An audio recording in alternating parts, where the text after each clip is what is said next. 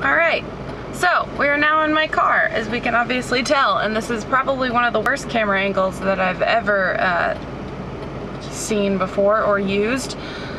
Sorry you get to look at me from like my under chin. So I'm driving to school. Yes, I'm wearing 2 sets of glasses right now. Hold on, we're making a turn. Here we go.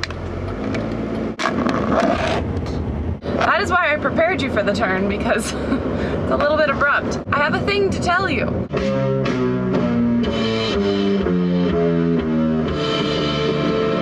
Here it comes. I keep catching my double glasses look in the viewfinder, and honestly, I just find it too hilarious. So basically, I just wanted to tell you about the time where my cat decided to try and eat my hamster. Yay! So as of about this weekend, I decided very spontaneously that I should purchase a hamster because I've had them before and whoop, we went over a bump. And I love them. They're adorable and fuzzy and cute and small. And so I got a hamster this weekend. So I keep her in my office and I keep the door closed because Gatsby is cat and he's obviously a natural predator for a small rodent like a hamster. So I keep the door closed.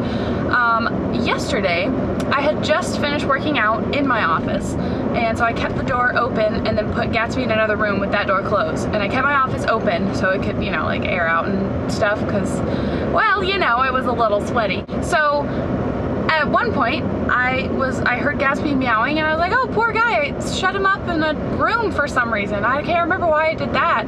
So I opened the door, I let him out, and you know, a couple minutes passed by and I was like, oh, I should probably clean the dishes. So I started cleaning the dishes, washing the dishes, and then I heard a very loud crash. And then it occurred to me that I had left the office door open.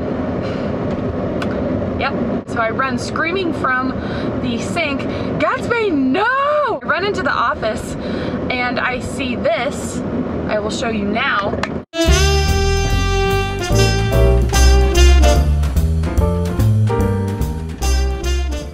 Gatsby had decided to scooch her cage off of that desk and crack her cage open just like an egg to try and eat what was on the inside, which of course was the hamster. So I go in and the hamster's fine. She's just chilling. She's actually sticking her head. She's sticking her head through a pile of bedding on the floor, looking around like, what? I was just trying to sleep. And then Gatsby is like, you know, in sort of stakeout pounce form, and he's just looking at her from a couple feet away like, should I go for it? Should I wait? Should I go? Should I eat my prize now or should I play with it?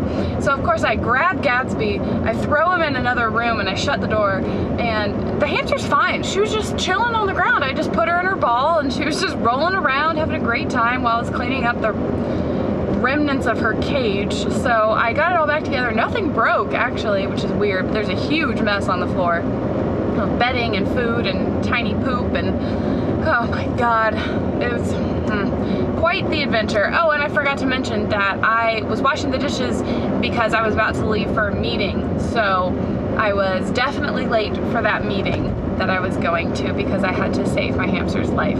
So that is the time when my cat decided to eat dessert in the form of the newest pet of the household. So there you go.